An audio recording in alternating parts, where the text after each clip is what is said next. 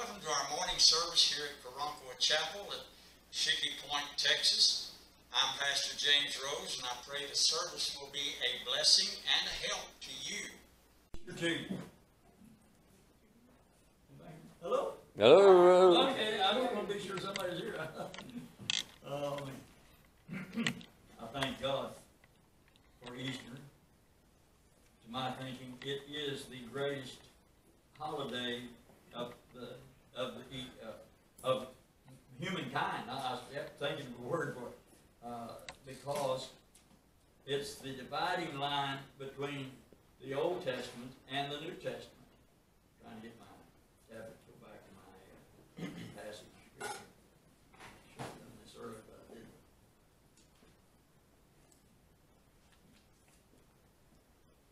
There we go. Personally, I think they started the Usher, who is the dating system that we're according to the Gregorian calendar. There's other calendars that different places in the world use. The Jewish people have a, what is it called? What calendar they have? Anyway, just a Hebrew calendar. Yeah, Hebrew calendar. They list as the time that they started counting, and I forget what the date is today. 57 something. Yeah, it's like almost quite 6,000. But the earth, by the way, somebody says, oh, you know, we don't want to study prophecy because, yeah, I mean, they talked about prophecy for years. I started out under a man that was very versed in both the church, where the church is and should be, and what prophecy says. So I thank God for I grew up in that era when men really studied the Bible. Somebody this week, and I was studying, said the largest Christian denomination in the world might be called ignorant Christianity. God says in His Word, do not be ignorant, brother.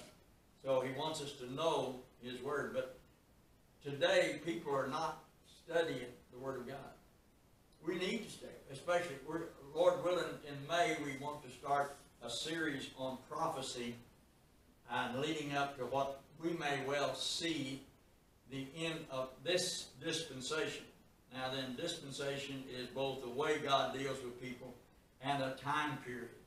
It's not just locked into a time period, but it's how God deals, and we'll look at some of that when we get into Revelation and study the churches, the things which have been, things which are, and which will be.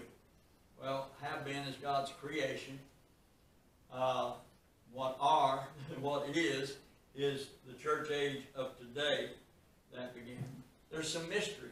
In 1 Corinthians 15, if you read through it, it talks about a mystery down there toward the end. Well, there are many mysteries God has revealed. A mystery is not a thing that you only reveal to certain select people. There are groups that talk about the Bible code. The Bible wasn't written in code. It's written to be understood and read and believed by God's people. One fellow said years ago, he said, God said it, I believe it, that settles it. Somebody answered him back, said, God said it, that settles it, whether you believe it or not. So that's true. The Bible wasn't written in code.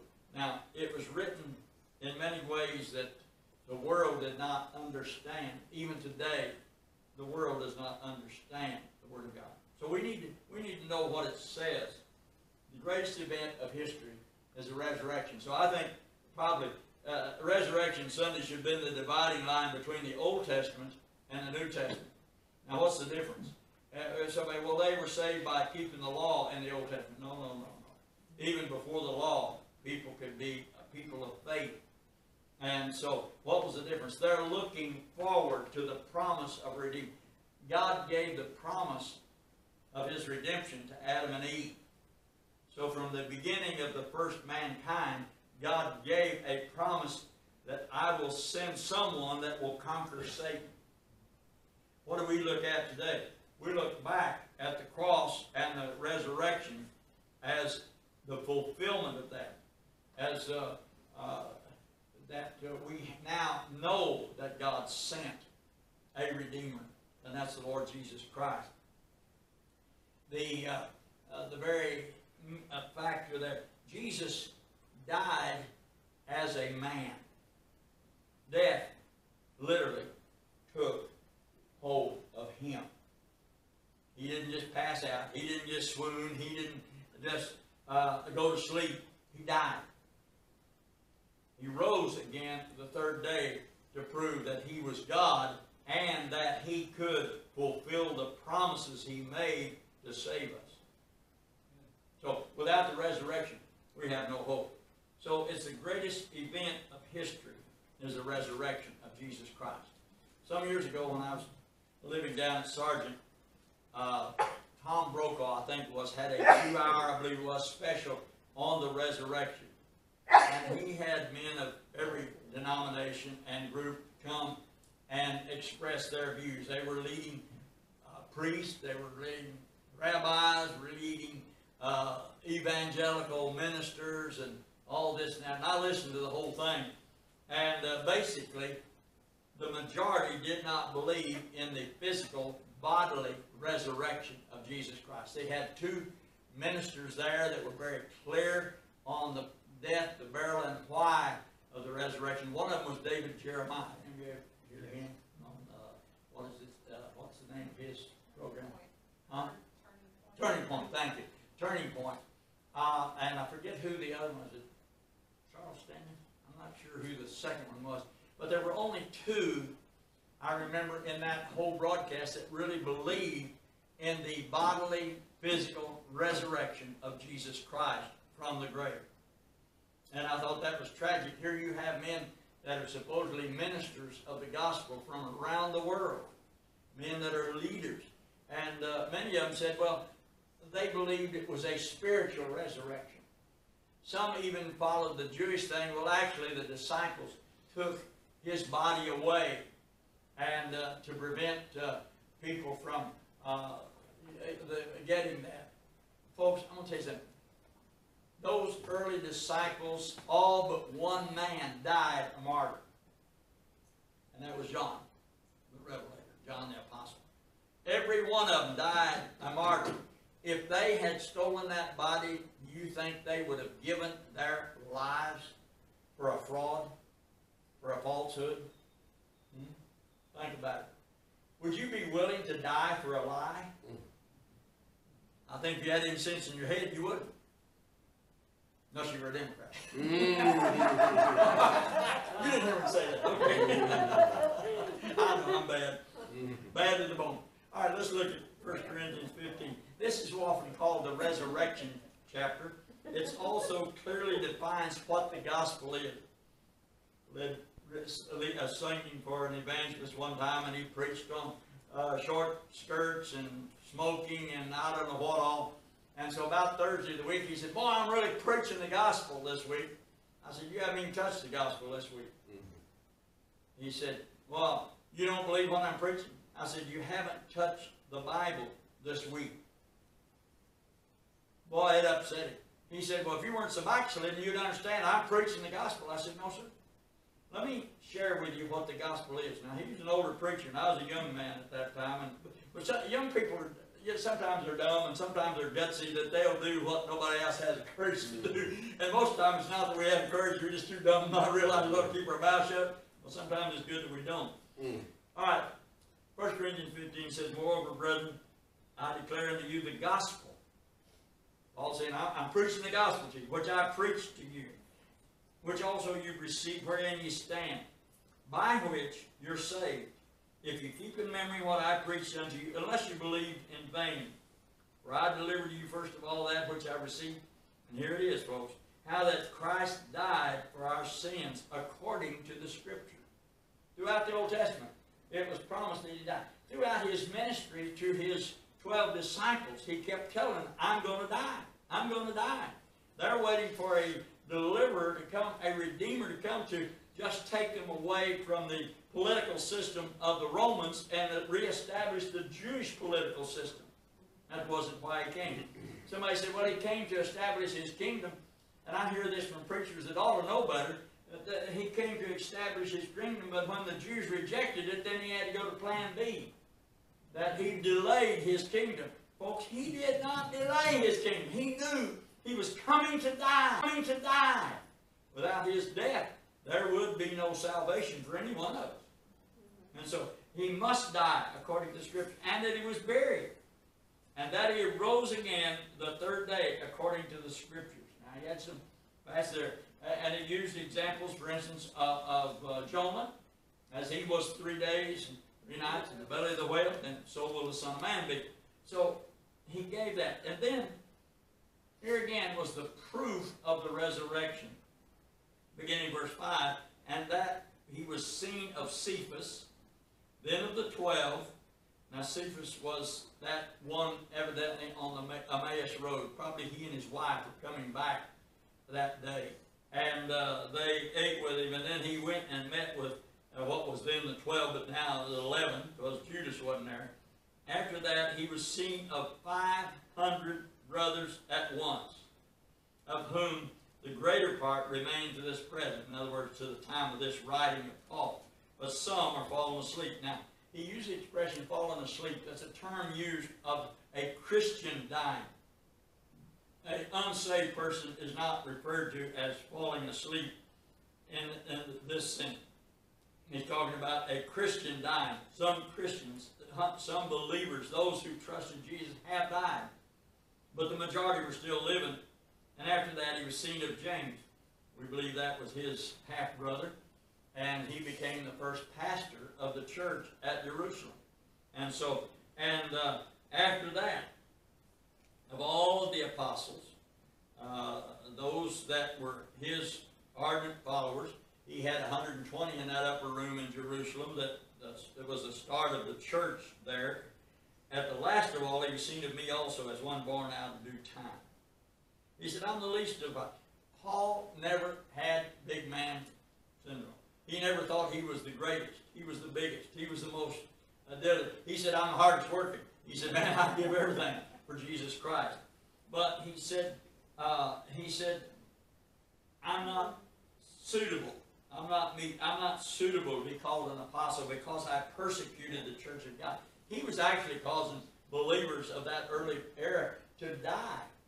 He was seeing them put to prison. He was seeing them tortured so they would deny their faith, much like the Muslims do today. So he said, this was me. I'm not worthy of being called an apostle, but I am because God spoke to me. But by the grace of God, verse 10, I am what I am. His grace was bestowed on me, but it's not in vain. I labored more abundantly than they all, yet not I, but the grace of God which was with me. I'm sure there were times that Paul would have quit. A lot of us as preachers, after we feel like we preach such a sorry sermon on Sunday, we want to quit. But Monday, God puts us back in the traces. And we're pulling again. And so it should be. He said, I persecute, but God has put me where I am. Why am I here? Because God put me here. By the way, this was supposed to be my anniversary Sunday. Remember that, Joe? He said, come, start preaching the first Sunday of April, and preach every Sunday there, and with a plan of staying. And so, okay, we moved over there the mid-March, moved to motorhome. He said, well, just move down here. And so we're going to start the first Sunday of April. It didn't happen. COVID threw a wrench in that. But we did start the first Sunday of May. So, next May, folks, you're a great grace. I mean, you've tolerated me a year almost now. Anyway, he said, God called me, and I am what I am. And he said, now, I want to tell you something about the resurrection. The key message of the early apostles was the resurrection of Jesus Christ. He's alive. The tomb is empty. He's not there because he is alive and he has risen, as he has said. And finally, there's several reasons the disciples did not manufacture the resurrection. One of them was they didn't even believe it was going to happen. Now think about it. They were shocked. They scared the daylights out of them when they were meeting in that upper room in Jerusalem, and he appears, just comes through the wall, and there he is. Now, the doors are locked, right? Who can walk in here? Hopefully nobody. But the Lord came right through the wall. Now, if that doesn't scare the daylights out of somebody, what do you think somebody just come walking through, just appear through the wall here, huh? We'd be unlocking the door and making one. Like Wendy Bagwell said, he came to the church we belonged to many years ago. They had that song about the snake handling church in somewhere, Ozarks, I think it was. And he says, asked the elder there, deacon, whatever, he said, where's the back door? He said, there ain't one. He said, where do they want one?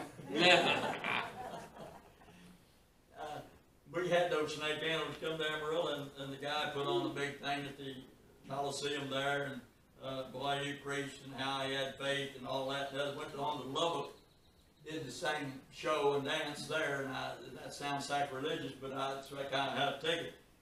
A rattlesnake bit him in that service, and he died. He died before they even got to the hospital. Well, I've got faith. Well, his faith wasn't enough to keep him alive. So he gave that message to them, O ye of little faith. They didn't believe that he was going to be resurrected, even though he had told them over and over, I'm going to die, but the third day, I'll be up. I'll be out. They didn't believe it. They went to anoint his body that morning that they found the empty tomb. They're wondering how they're going to get that stone rolled back, and so they can put the spices around him. He was already out of that tomb. At daybreak, he was up. He was up. And now, Paul deals with something.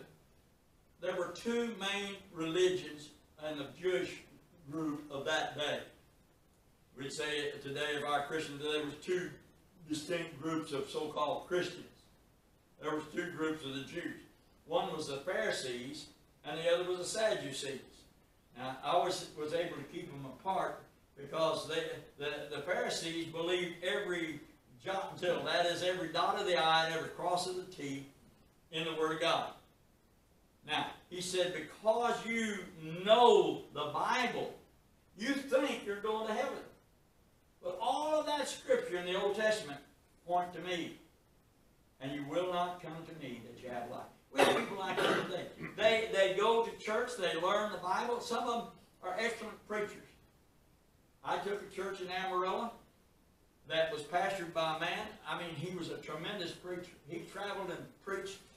In fact, that year of 52 Sundays, he was gone 26, and I preached in his place. He was that well liked and known. He preached all over the South as a very popular preacher. It came out later. In fact, our church was in severe trouble because he wasn't paying the bills and he was handling all of the money. Number two, when I was principal of the school, he would always take some young boys with him when he was going on the evangelistic trip. I was too naive. I mean, he's a creature of the gospel. He did not teach wrong teaching. He taught it as it says it in the Word of God. What he was doing, he was taking boys with him because he was a pedophile. And how can a man stand up and preach the Word of God in truth and still be that? I mean, when I found out and later became the pastor of that church, and it had scars like you wouldn't believe because of his doings. He went to Jackson, Mississippi, and when I moved to Mississippi and I was traveling on the road, and I would stop in that town on Wednesday night and go to church there. And then one Wednesday night, the preacher said, you recommended him to this church when we asked about him, and you never said anything about it. I said, I did not know. Now, sometimes we think we know somebody and find out, shockingly, we don't. So how could he do that? The Pharisees were that way. They had all of the truth. They believed it as it was written, but they did not know that it pointed to Jesus. Now, they believed in resurrection. They believed in the miracles. They believed all of those things that are critical to the Word of God. But you had the other group, the Sadducees. They were what we call liberals today. They did not believe in the resurrection. They were Bible preachers in a sense, but they denied. It says they believed the truth, but in works they denied him. That's what Paul said to Timothy. There were those that they believed. So they denied the resurrection. They denied miracles. And so Paul's evidently dealing with some of that in there. He said, now then, let's deal with this. Now, if Christ be preached, verse 12 of chapter 15 of 1 Corinthians, now if Christ be preached that he rose from the dead, how say some of you that there is no resurrection from the dead? Evidently, some of the people of the Corinthian church there did not believe he bodily rose from the grave. They were like these liberals I listened to on that television thing on the resurrection by Tom Brokaw. There were many preachers that did not believe in the resurrection as we believe it and as the Bible teaches it. How can they say there's no resurrection of the dead? If there be no resurrection of the dead, no, period, no resurrection of the dead, then Christ's still dead. He's still dead. He's not risen. Somehow, and that's what those early Jews were trying to teach people, that he was stolen, his body was stolen, so that people would believe in the resurrection. But if Christ be not risen, then we're wasting time preaching. It says, then is our preaching vain in your faith also. If you believe that he rose from the dead and he didn't, you're either misguided or you're believing you have a wasted faith. If I didn't believe in the resurrection of Jesus Christ, I wouldn't be here today. Because I believe in the bodily resurrection of Jesus Christ. And my preaching is not in vain if I exalt the Lord that raised from the grave. But he's saying now, if he didn't raise, our preaching is worthless. It's empty. The word vain means empty. It's nothing to it. And he said, your faith in God is nothing. Because God didn't raise him from the dead. He's still dead. You still don't have payment for your sin. You still do not have salvation. You do not have the grace. And so it goes to verse 17. He said, your faith is vain and you're still in your sins. So number one, if there's no resurrection, you have no Savior. And number two, if there's no resurrection, your salvation, you have no salvation. Your faith is empty. Third thing, if there's no resurrection, sin is still present in you. What's it say here in verse 17? If Christ be not raised, your faith is vain, and you're still or yet in your sins. There's no payment for your sin. There's no way to pay for your sin.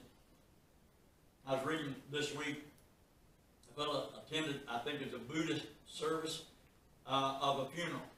Somebody that was a Buddhist died, and he went to that funeral. And he said, there was nothing said.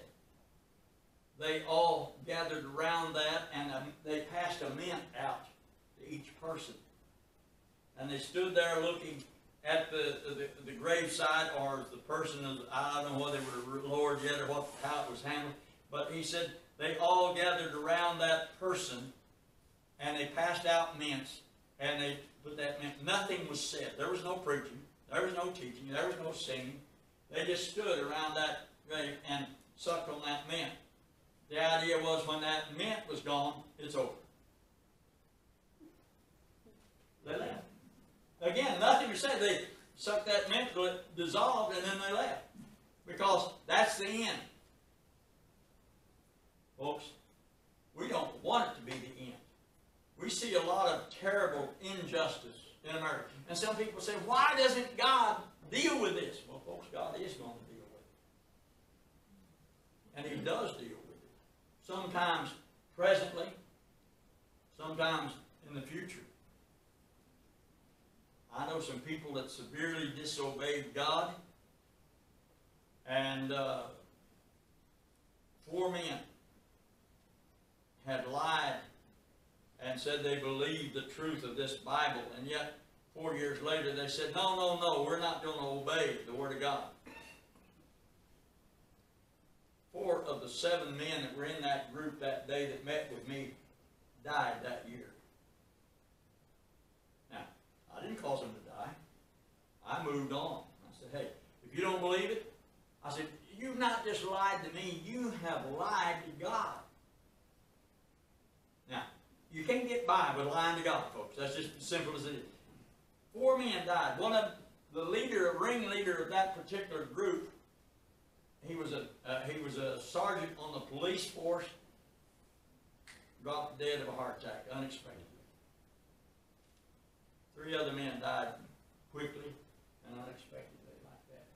That were in that group. I didn't wish it on. I didn't pray for their death. I just said, hey, you've lied to God. I'm out of here. And I left. Now,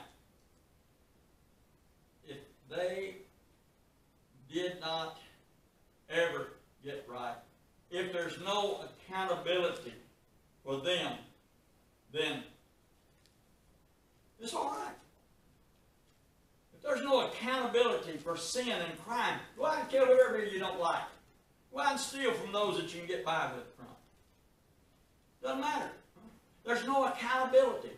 Oh, well, there's some groups that would try to hold you accountable. But basically in America, we have gotten to the point where there's no accountability for criminal activity. Amen? Amen. I mean, we see it every day. So if there's no accountability, our faith is in vain. Just do the best you can. Get by with whatever you can get by with, because it doesn't matter. And that's what Paul said. But if there is a resurrection, and there is, and you sin, there's a payday someday. Ahab and Jezebel. Old Elijah said there's a payday. I remember hearing Robert G. Lee preach that message, payday someday, all over the United States, and I heard him preach it in person. And he said, you know, and he was so descriptive, but there's a payday someday. No, these people won't get by with denying God. They won't get by with having a prayer to as they did to open the Congress this time, our God, our Father, our Mother, our folks. Everything that denies that. They've had the Pledge of Allegiance and left under God out. They leave God out. And you think they're getting by with it. No, they're not getting by with it. He said they're still in their sin. And sin has a payday. And he said, then the sad thing is those who profess faith in Jesus Christ, verse 18, they're falling asleep. They died. And that's it. They're just perished. So, if there's no resurrection, believers who die are gone. Or if there is a place reserved for the ungodly, they're in hell. Because there's no escape without Jesus Christ. But, and I love this, God says there in the last few verses of that chapter, there's victory. There's victory. Victory over the world. He says, because he rose, we can believe in our own resurrection one day. Now, I don't know whether I'll go through the grave or through the air, but I will meet the Lord one day. And a preacher said years ago, I'm not looking for the undertaker, I'm looking for the upper-taker. Now, that brother that said that, he went through the undertaker, he went by the way of the grave. We may or may not. But folks, I'm going to tell you, there's people that try to predict a day when Jesus comes. We don't know. Some preacher starts at, well, I tell you what, I can't tell you the exact day and hour, but I'll tell you what month and year it is. He's a fool. There was a preacher came across the country back when I was in Amarillo that claimed that, we know that he's going to come on, whatever it was, July 4th, 1976, I think it was. And he preached that all over the country. My church said, Brother Oates, what do you think about that? I said, well, I'll tell you what, God's going to make a fool out of him, because anybody that makes claims like that, God, if he planned that day, he would change it just to make a fool out of them, because show them they don't know what they're talking about, because he told them they don't know.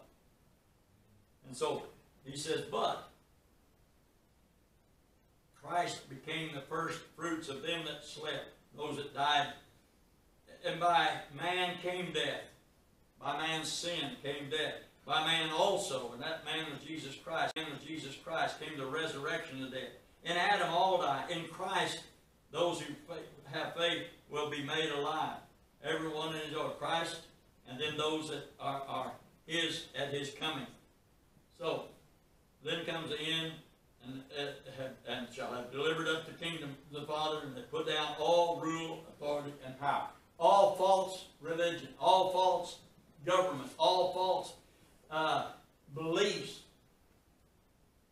will be put down. Jesus Christ will reign. He must reign till he has put all enemies under his feet. And the last enemy that shall be destroyed is death.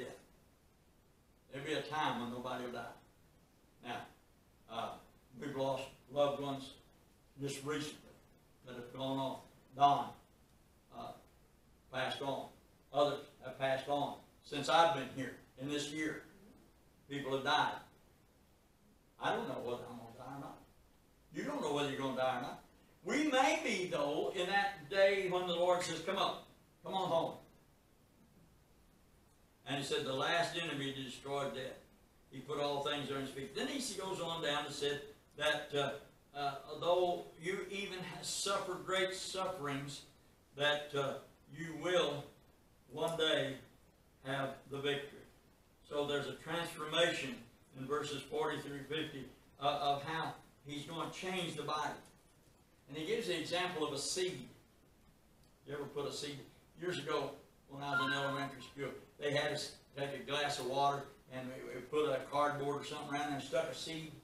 There would be that, you know, and you put that seed, and you watch that seed germinate and become whatever it was, grow. Put up leaves. I think it was a bean seed or a pea seed, whatever it was now. But hey, it came to life and grew. And I watched these little old doves out here. We've got two more that's made it home with us, so they're right underneath the deck. And but they'll have one or two babies, and that they'll help break that egg open, and then those little ones come out, and in 14 days they're gone. I said, can't believe anything grow that fast and gone. You think your grandkids grow that fast? But it's up and gone. So God uses the seed. That seed is not the final thing, but out of that seed comes that life. Without that seed dying and decaying, there would not be a new plant. And that's what he's saying here in this passage. So it is, we are not finished. God says he's not finished with us yet. And said, if it doesn't come alive, then it will die. And so he said, same with our bodies. These old bodies, we're going to give them up. What kind of body do we have? We talk about in the resurrection and the rapture that the dead in Christ will rise first, and then we which are alive and remain at that moment will be caught up together with them there. Somebody said, well, why did they come up first? And somebody said, well, they got 6 foot further to go. I don't know.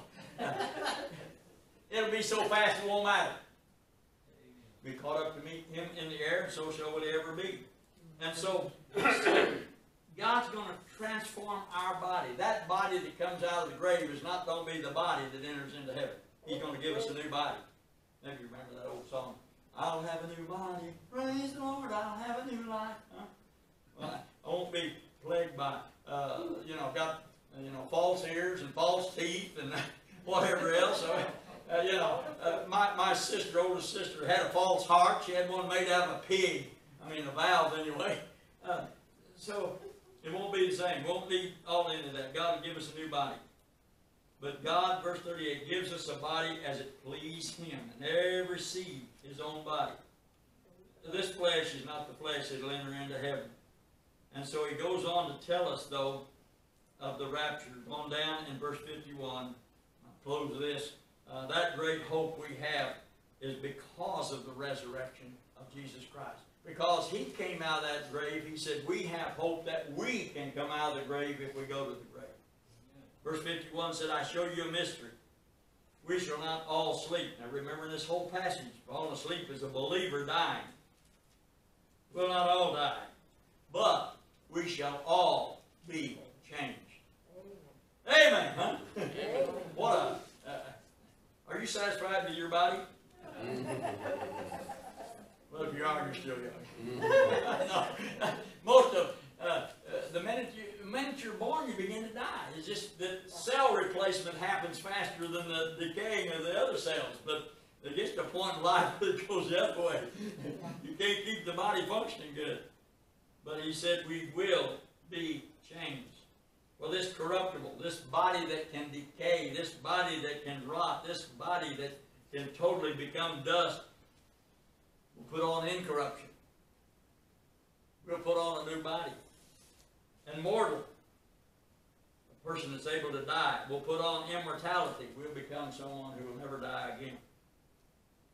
And this corruptible will put on incorruption. This mortal shall put in immortality. Then shall be brought to pass that which is written. Death is swallowed up in victory. One day we'll say, bye-bye, death. You didn't make it. You didn't want to be able to hold us. Huh? Just as Jesus laughed in the face of death, hell, and the grave, and emptied that tomb. One day we'll empty the grave. Or somebody said, well, what about if you were cremated? I know people preach, well, don't ever cremate a Christian. Why? Do you think this body's going to go to glory? Do you think God... I've known people that they sprinkle their ashes to the ocean. I participated in some of those services. Well, can they be brought together? Be brought to heaven? You know. By the way, the majority of poor people in the day of Christ were born on funeral piers, they call them. They were stacks of wood, and they were born up of flame and burned up of flame. They had cremation in the day of Christ. Did those believers die in vain? No. No. God will give each of us a new body. And we'll be able to say, oh, where's your sting, death? Hey, you thought you had the victory. Where's your victory now? And you'll kiss death goodbye and join him in the air. Thanks be unto God, which gives us the victory through the Lord Jesus Christ. If you know Jesus Christ as your personal Savior, if you go to the grave, you'll still go to meet him in the air. If you don't go to the grave and we're still here, what would that be something to have we'd be here on a Sunday morning, and all of a sudden the rapture coming. We're gone. Somebody said, you know, it'd be spooky in a church service. All of a sudden, now think about it. Am I going to take my false teeth with me? No. Nope. Will I take my hearing aids with me? No. Will I take these clothes with me? No. No. Just think about it. All them artificial body parts, maybe somebody has replaced knees, replaced hips. I don't know, whatever that is, that I've had family members had both hips replaced and knees replaced. One's had a shoulder replaced, one had a foot replaced. What? There's even a piece of plastic left, or 2 or 3 pieces of plastic laying there. Can you imagine being in a service and not know Jesus Christ as your personal Savior? All of a sudden, everybody disappears, and here's a pile of worn clothing. Here's eyeglasses. Here's hearing aids. Here's false teeth. Here's false body parts. Amen. Hallelujah. They stay, but we're gone. You're gone. Hallelujah. Huh? Hallelujah. Amen. Yes, Amen. amen. All because of the resurrection of Jesus Christ. Let's pray. Father, thank you for loving us, for giving your Son to die for us, and for proving you accepted his payment for our sins. He rose from the grave as a guarantee. Amen. As he rose, we one day will rise. Thank you for that, Father. Now, if there's somebody here today that's not saved, if that rapture would come today, they'd be left behind. What a terrifying moment that should be. Somebody sees believers just disappear, and the remnants of their bodies and clothes and all be left behind. We'll be gone. Father, I pray that person would trust you, believe in you, and know that because you live, we will live also.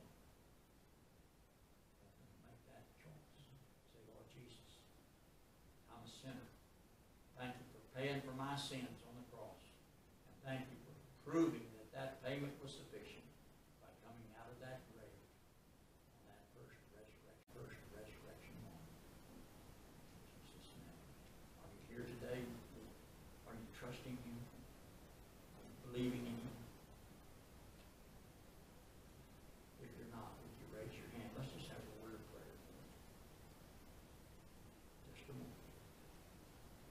Father, thank you for this service. We commit it to you. We commit the message to you. And we thank you again that the tomb was empty. And our Savior dismiss us now with your love. In Jesus' name, amen. Thank you for being with us today.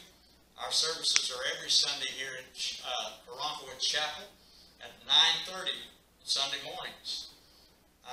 If I may be a help, feel free to call or text me at 361-404-0397.